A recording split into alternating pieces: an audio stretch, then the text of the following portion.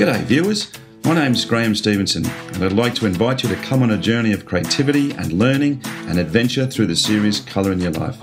There's an artist in every family throughout the world, and lots of times there's an artist deep down inside all of us as well.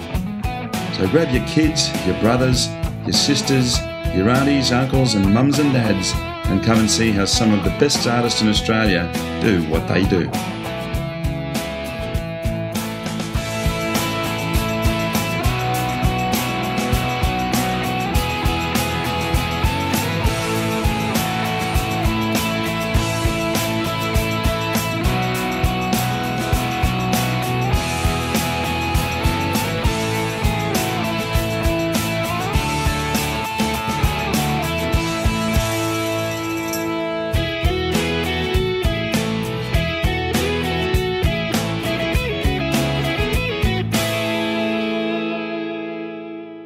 Well, g'day viewers and welcome back to Colour in Your Life. We've got a very exciting lady with us today. Has a very varied past. Goes under the pseudonym of Kerry Millard, and also her name is Kerry Thompson, so I'd like you to introduce you to the viewers. Kerry has got a really wide and varied background, great philosophy on life. If you read her CV, which you can obviously see on the side, just amazing in the way that she views the world. Originally came to Australia in '73 and studied to be a vet. Yep. And from there? Yeah, became a vet, started moving, did some cartoons for a dog training club newsletter. Yeah. People liked the cartoons. I thought, well, maybe I could be a cartoonist for a while. I'd stopped vet temporarily. Got work on the Sydney Morning Herald freelancing. Sure. Took stuff to publishers. I'd always thought it would be interesting to illustrate kids' books. Yeah. Got some work doing that. And in saying that, I'm quite sure you've all heard of the movie Nem's Island and the book Nem's Island. This lady is the illustrator for that book, and it's printed in 26 different languages, isn't it? Yeah, it's just amazing. And this is the Slovakian version of it. I can't speak Slovakian, of course, but that's just amazing. And you actually were on the set with Jodie Foster as well. Yeah. Wendy wrote the book, and she and I were invited to be extras on the movie, and it was just so fantastic to spend 3 days watching how they do all this stuff. That's amazing. Yeah, and yeah, just they were lovely people, and it was really fascinating. And I love your philosophy as well. I mean, once again, reading Kerry's CV, great philosophy towards life. I mean, I really love the way you think. It's about the education, but it's about the emotion that art does and how it can change people's lives. Tell me a little bit more about that and the workshops that you do too. Having worked for many years as a cartoonist and illustrator, I wanted to get away from the rules. A cartoon is this big, an illustration's that big. I wanted to just be able to do whatever. So I got a canvas and I got some paints and I started to play. Yeah. And I realized, I've also done a little bit of clowning, a bit of therapeutic clowning. And the thing that I love about that, it's all about play. We don't as adults play. Yeah. And people will say, no, we do, we play sport. But you don't play sport. Sport has rules and it's competing. Play is when we go, oh, I know, let's play, we're in the jungle, you can be the lion, and I'll be the giraffe. And you say, okay, but I know we're in a castle as well. And you're sort of building and changing the rules as you go along. Yeah. On canvas, I've done watercolors and other things as well, which I really love, but there were constraints. So I picked up acrylics because you can build up on top. So what I started doing is just throwing color on. Turn it upside down, go away, have a cup of tea, come back, turn it on its side. And just let whatever happens happen. We respond emotionally to different colors. Yeah. Just let that happen. Yeah. And it's, I mean, and in looking at your work, it's a very emotive type of style. It really is. And you basically, you go with the flow of the energy that you're feeling at the time. Yeah. You know, a lot of people are very constrained. They'll sort of go, well, this is going to be a duck and it'll be exactly like a duck. But you just simply start to paint. And it's like, well, okay, I don't know where this is going to take me, but you were just simply on a journey. You did say at some stage, somebody said you were a landscape artist and you've gone, no, oh yes, maybe I am. So. Yeah, no, that's right, because I realise I have done a lot of landscapes, but I'm restless. In fact, I have lots of theories and I'm building on them all the time, but I think creativity is a restlessness, and I like inventing, I like exploring. I don't want to learn how to paint and then paint lots of scenes that way. I like every canvas to be new and to be discovering new things, so I challenge myself all the time. And I have a ball. The day I realised you can do anything, I just was so excited. That's great. And the other thing I realized too, and this has really helped me, I'm not pretending to be anything. Yeah. I'm just singing my own little song. Sure. And when I'm singing my little song, two things happen. A really genuine thing comes out. It really is me on canvas. But also other people have been responding to that, which has been very exciting because we all respond to colors and relationships and shapes and things. But I'm interested to see what other people do. That's their personality, that's their song. It doesn't matter if other people like it or not. Some will, some won't. Yeah. But every time I start to think, is this a good painting? I just think, does it take me somewhere? If it does, that's fine. Mm-hmm. And if I start feeling threatened, I go, I'm just singing my little song. And all of a sudden I just go, oh, that's all right then. I can do this now. But in a sense, I mean, that's I think what we as adults lose a great deal, and it's the idea of your philosophy and the show as well, is that, you know, it's a great exploration of life, and this is part and parcel of who we are. And to the extent that, going back over here, I mean, you've published these books as well under the pseudonym of Kerry Millard, and has that helped you develop into what you're doing from being a cartoonist and an illustrator to where you are now? Is there a synergy involved in that at all? It's funny you should say that, because when I started, I hadn't ever used a canvas, I hadn't used acrylic paints. And I thought, well, I don't know what I'm doing, I'm starting from scratch. But after I'd been painting for a little while, a friend of mine said, but you've been illustrating and cartooning all these years, you already know a lot of stuff. And it was really interesting because I realized everybody brings a lot of stuff to the canvas or the paper or the song or the dance, whatever you're doing. It's all part of you. It's like your handwriting. And so you're never starting from scratch, ever. Yeah. But that's what interests the rest of us about looking at your work. Yeah. You may think, oh, it's not as good as Leonardo da Vinci or whatever. No, it's different because his handwriting is different to yours. Like, it's yours, and I want to see yours. Like, I'm really interested to see what your personality is when it comes out on a canvas or a song or tap dancing or whatever. Yeah, and that's the beauty about creativity. There is no pass or fail. There is no right or wrong. There just is, and it basically is about the way that you want to perceive the situation. That's what you're going to show us today. Yeah, well, well, the thing is, I have no idea what I'm doing. But I think that's great. I think because it's just an adventure. It really is an adventurous process, and I think that in many senses you speak to the majority of the people out there that really are afraid to get started. Yeah. And it's just go and do it. That's really what it comes down to. Well, I mean, the thing is, when I say I have no idea what I'm doing, do you have any idea how relaxed that makes me feel? Absolutely. It means there are absolutely no expectations. I'm just going to sing my own little song. And it happens different ways. Sometimes I'm in the paddock and I have no idea what I'm doing. Sometimes I'm in the studio looking at photos of somewhere I've been and I have no idea what I'm doing. And other times, most often, I start just with colour on a canvas and see where it goes. Let's get a start on this then. That's what the viewers are aching to see. Okay. This adventure on canvas. First thing I have to do is say, okay, I'm already excited. Yeah. I just look at the tubes of paint and already I'm excited. I have paintbrushes. Huge amount of paintbrushes. And the more horrible they are, the better I like them. Then sometimes I just use these little plastic plates I pick up from the supermarket. Cool. And again, I'm really lazy. I don't clean up as I go along. I have a bucket and I just keep throwing them in the bucket. So the way I start is I pick up a really fantastic colour and I scooch it out onto my palette. The thing about those interactive colours is they're so rich. Yeah. They just hold their shape so well. Some acrylics you get, they just sort of fall away. These guys, you squeeze it out, it stays exactly the same. Now, a friend gave some of these to me to try and I just fell in love with them. They're really juicy. Yeah. They've got a really nice texture. I like that word, just juicy. Yeah, juicy. They dry a little bit less quickly than the other ones, which is particularly good if you're painting outside, but they're very creamy. Oh, love them. All right, we've got our palette. Okay. We're ready to go. So, this is the second point at which I get really excited, when I just see all those colours. So what I do is I start with a big fat brush and I just look at the colours for a minute and think, okay, what colour do I feel like starting with?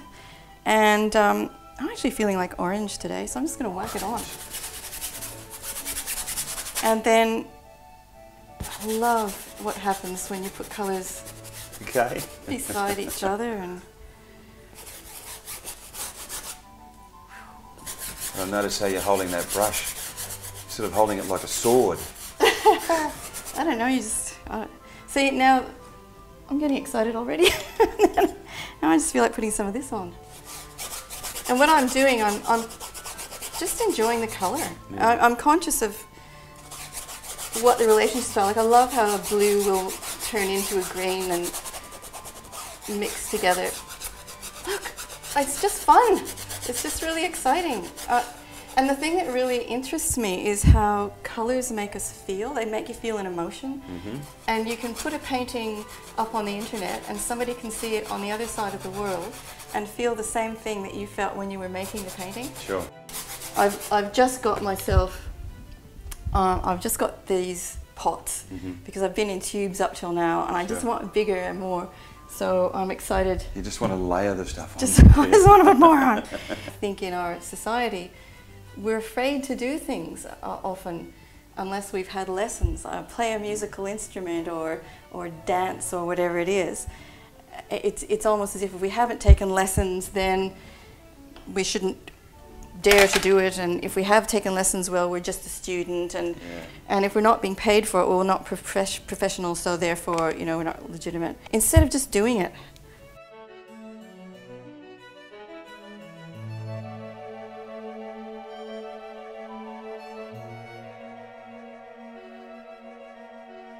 Now, even though I don't know where I'm going, I have a plot.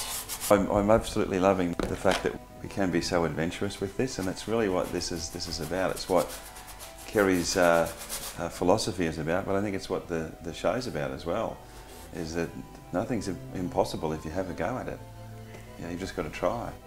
I've had working in Art in the Blue Gum in Balmain, and people will say, oh, aren't you nervous putting your work out there where people can see it? No, because I like singing. This is quite strange, even as an artist myself, and maybe the viewers that are watching now.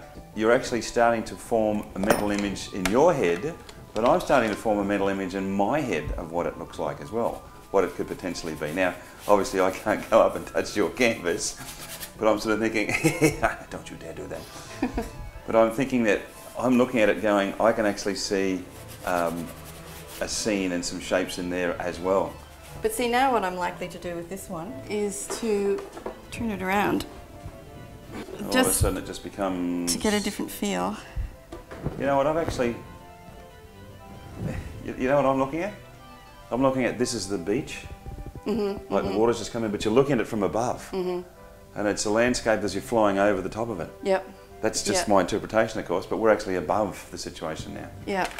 But that's not yours, of course. I have none. I have no interpretation at this point, consciously. As you can see, viewers, by watching Kerry, she's a very animated lady, and I think that there's a reason for that. And she also worked with Patch Adams as a clown in Russia. When did you do that? Oh, dear me. That was in 2007, I think. That's pretty cool. He goes every year. He takes 30 to 40 people. Yeah. For 2 weeks. Anybody can go. I was very interested in therapeutic clowning, and I had been doing some clowning at fetes and with people with dementia, because clowning is play, well, or the kind of clowning that I really liked. Fantastic experience, hospitals, great kids, great people, and I'm just really enjoying the shapes. And as I said, I do have a plot. Is this one to take over the world, or it's just about the painting? I say to anybody who wants to play around this way, go into an art shop, wander around and see what colours make your heart go pitter-pat. And those are the ones to use. And if you do something you don't like, often keep going. Because if, this is a really interesting thing I've discovered, which probably everybody else knew, but if you only do the things that you like, then you keep stopping at the same place and you never find out what goes beyond that. There was one painting I did that it was very dark. It had a lot of bright colours in it, but the sky was really black and it was a landscape. And my heart was pumping away as I was doing that. And I had no idea whether anybody else would respond to it or not. Well, at my little pop-up gallery, a couple came in. They were from the bush, and they were heading back out to the bush. We had a good chat, and then they left. And 10 minutes later, they came back. They got to the car, and the husband said he couldn't live without that painting. Ah, is that right? Whoa, that's just so amazing. But that was because I went in a direction that scared me. Yeah. And so something new happened that I wouldn't have experienced otherwise. Yeah. It's that fear thing that's the one word that controls all of our lives, as you well know. Get up every day, and that's the one that says this is the way the day's going to go. Yeah. You have to sort of say, no, not today. I'm not doing it. And it's paint. It's paint. It's not that scary. Yeah. I have some very busy paintings. You can see why. I like to leave a restful space sometimes, where your eye can just go and go, and then it can go, okay, off I go again. Get into it again. So have you got any influences at all? I mean, I look at some of your work sometimes and I see a little bit of Matisse popping through. Is there anybody that's influenced you over the years at all? Or any artists that you've particularly enjoyed? I think I'm influenced by lots of different people. Like, whenever you look at something that resonates with you, you're being affected by it. And if you like a Matisse, it's because that's resonating, I think. Probably growing up in Canada, the group of 7 who painted in bold brushstrokes, they were very aware of how colours buzzed off each other. Now, I didn't study them because I didn't study art per se, but I loved them. Their work was around, and it was the northern sky, the northern light. I think I'm hugely influenced by having grown up in Canada. Sure. With the colours of the leaves, which are just so beautiful. I've seen a lot of the, when I lived in Alaska, and there was a lot of reds and blues together. Because of the colours of the cold colours of the snow, but then you get these brilliant sunsets. I love when you apply the thickness of the paint; just makes it so much richer, because the pigment just you can't, the light can't get through it, and it just stands out. So I'm not doing much more at the moment. I'm just because I've decided to go back to Plan A, and I know what that's going to be. So I just want lots of interesting stuff happening in the background. It's great to see that's how you paint, that's how you come up with what you do. I mean, it's the most amount of brushes I've ever seen used by an artist, but that's what you do. So. And I really love a fresh brush, and I really love a clean colour, hence. Hence those clean colours and that fresh brush. Use many brushes. We have turned la canvas. Now my heart's pounding because I have an idea, but I don't know how this is going to go. She's got a pounding heart. Alrighty. It's like venturing into the jungle with only a pocket knife watching Kerry paint. You don't know what's going to happen next. You just sort of got to be game to go over everything, I suppose, don't you? Yeah, this is the thing, you can just let go of it. Yeah. But it needed to be there in the first place. Yeah. These will be trees. And I've run out of gesso, so I'm going to use the titanium white, which I would use to finish off anyway. But it gives such a beautiful, strong white. The thing I love about in the bush is you don't see a whole tree all at once. You see bits of it, and then your brain puts it all together.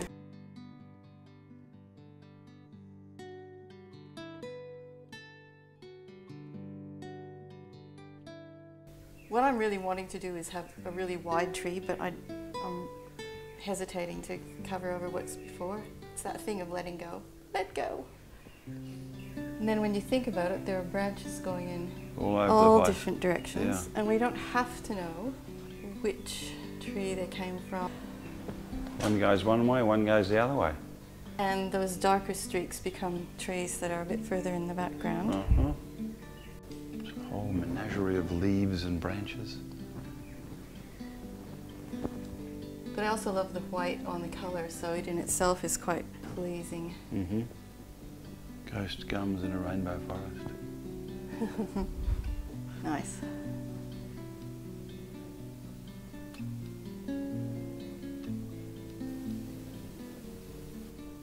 And there's just a kind of emotion that starts happening.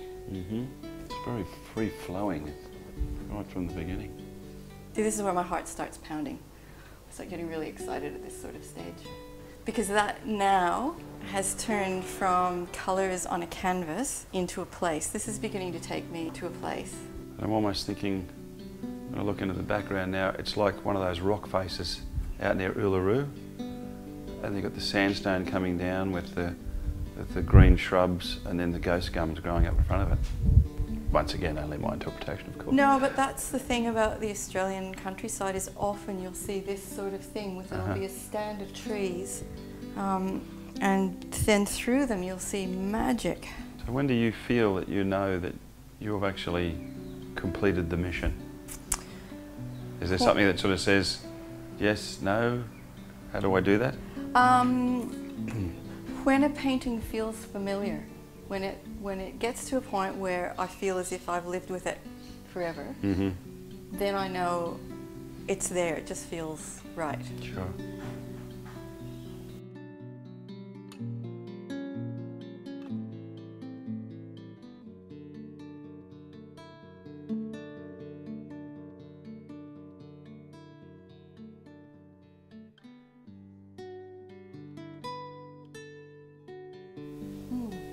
It's not far off, I think. Okay. That's what they all say. Coming down into a little... Looks great, it looks just really dynamic. From where we started to, like, there's a whole story there now.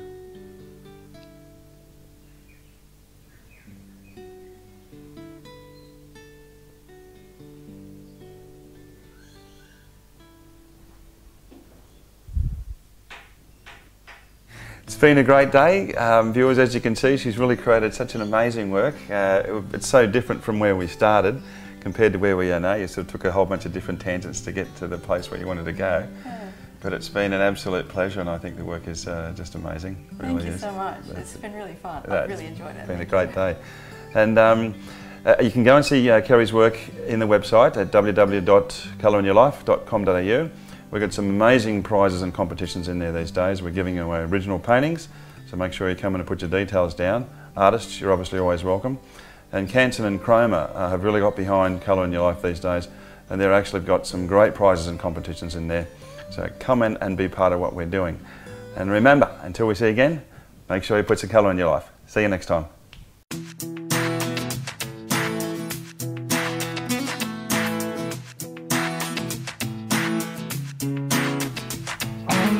G'day viewers, and welcome to Brisbane Art Expo. As you can see, it's been really successful.